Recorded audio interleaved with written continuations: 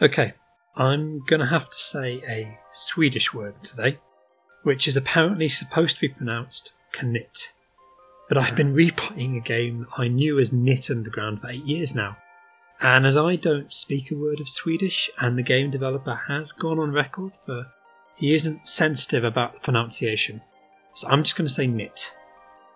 Niklas Nygren, again, apologies for pronunciation, is a Swedish video game designer who got his big break following the release of several small freeware games, developing a personal house style and a small but sincere fan base who really adored what he was producing. In 2012, he would release his latest and greatest game onto a video game console to try and find a larger audience.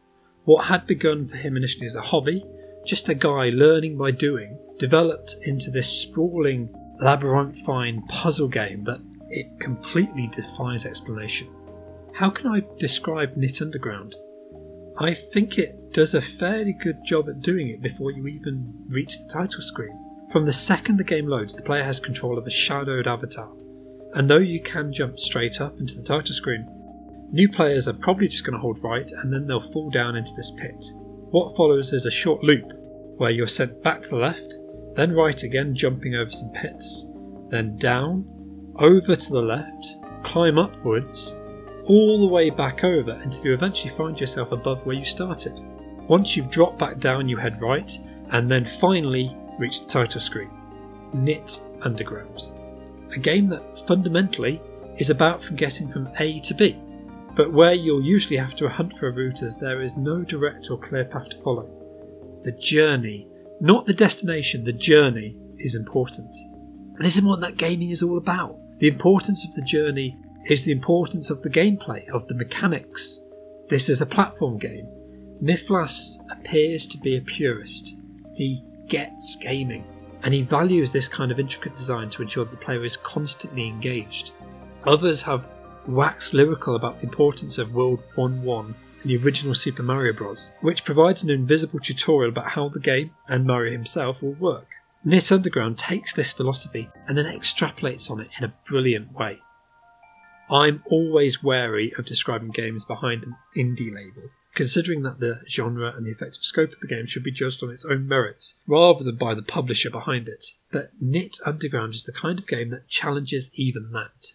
It consistently turns its own way, sometimes to the detriment of the overall experience, but always in ways that justify its own strange sense of self-identity. Right from the start, it lies to you, describing itself as a 3-chapter game. Chapters 1 and 2 are just training levels. They're small, self-contained set pieces designed to help you acclimatise to the strange world of Knytt Underground and the seemingly entirely disparate control mechanisms of me, walk, jump and climb, and Bob, bounce. Each chapter ends suddenly, entirely unsatisfactory some might say, but this is just an introduction to the most important theme of Knytt Underground. Throughout the game, which is chapter 3, you will be asked to go on pointless fetch quests, to carry out minor objectives and missions that the game flat out admits are just there to get in your way, to give you something to do. On quite few of these, not so minor inconveniences, you return to the quest giver to find they have vanished. And even when they remain present, the paltry reward is hardly worth the effort. Right from the start, the game is making a point about the genre, towing a difficult line between parody whilst becoming one of the worst examples of what it's taken the mick of. It does, however, raise an interesting question.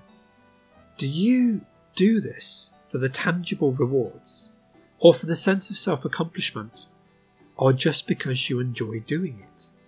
All the way back in 2012, 5 years before Hollow Knight would follow and tread a similar path and successfully break through that indie glass ceiling to reach mainstream appeal, the similarities and potential between Knytt Underground and that masterpiece are uncanny.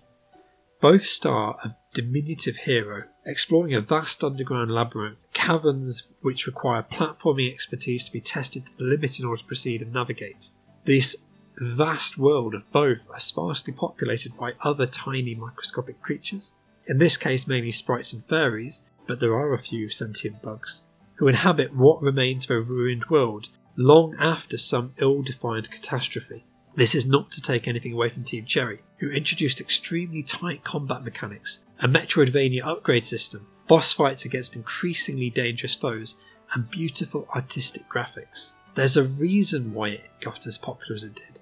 Hollow Knight had mainstream appeal and a level of polish that is unmistakable. But whilst Team Cherry are exactly that, a team, though we had collaborators, it's clear to see that Knytt Underground is a game of a very singular vision from one very keen-eyed individual. Niflas was able to create a game that has pure charm, excellent puzzles, and lots of content.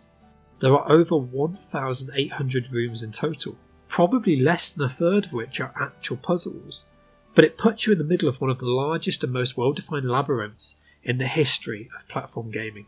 And for anyone who loved the exploration element of Hollow Knight, I could recommend this as a progenitor of the genre any day. If you give yourself time to acclimatise past the basic and black geometries through which you must climb and bounce your way, this is a beautiful, immersive world that, despite showcasing some of the most basic programming video games today, can arguably be said to feel just as alive as some open AAA blockbusters. The writing is deceptively simple. It certainly didn't win any awards for its coarse and basic humour, but it draws the players in with as little pointless faff as possible. The limited cast do have some interesting depth to them if time is taken to explore, but Niflas shows little interest in foisting narrative onto players who aren't interested. What is here is more a parody than a serious attempt to tell an interesting narrative, but at its heart is the call to adventure. The world is in peril. You must head to the 6 bells of fate hidden around the map to save it. Only almost half of the game's cast don't really believe the world actually is ending, and just think the player is exploring these caverns, because it's fun to do so. And there will be a lot of exploring. The map is simply humongous, and it takes hours to find every nook and cranny and secret. While some people will complain it's both sparse and all the same, I can say that this is gaming in its purest, most simplified form. Navigation of a world map with occasional puzzle rooms that can test either mental skill, quick reflexes, or both, using 2 entirely separate physics engines, platforming or bouncing. It's usually a pretty chill experience, but there will be moments of thrill in there. And whilst the foreground is always dark and foreboding, the simple and beautiful background art and the music are both distant and splendid, full of little touches and flourishes designed to both amuse and inspire.